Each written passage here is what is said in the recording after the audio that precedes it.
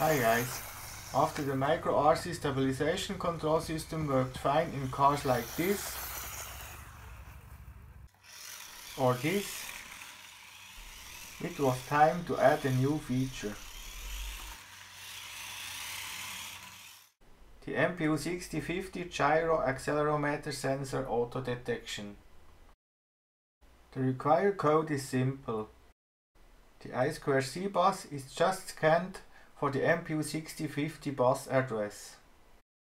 If the MPU-6050 is not detected, the vehicle type is just switched back to 0.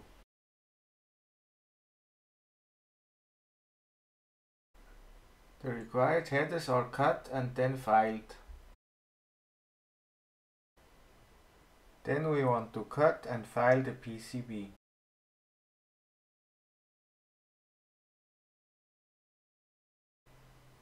This is how it will fit on top of the receiver. The headers are now soldered. The next step is to add the wires for ground and battery voltage.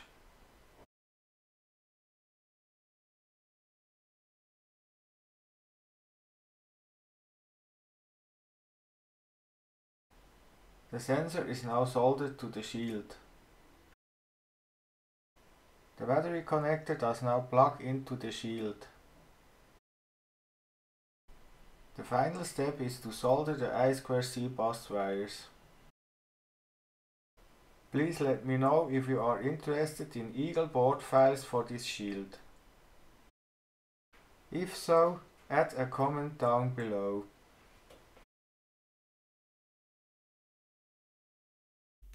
Now let's test the auto detection. This Ferrari has vehicle number 6.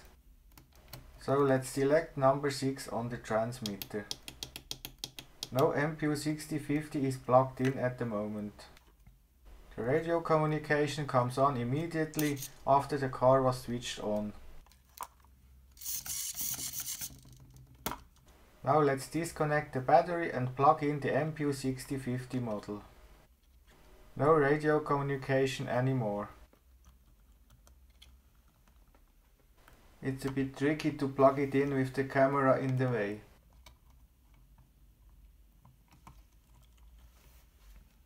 Now let's reconnect the battery. The radio communication is not coming on immediately, because the MPU-6050 sensor requires some time for the calibration. As you can see, the stabilization control works just fine.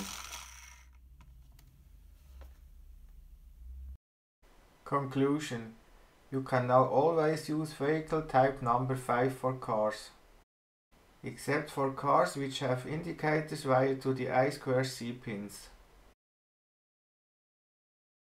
If you like this video, hit the subscribe button and turn on notifications. Bye!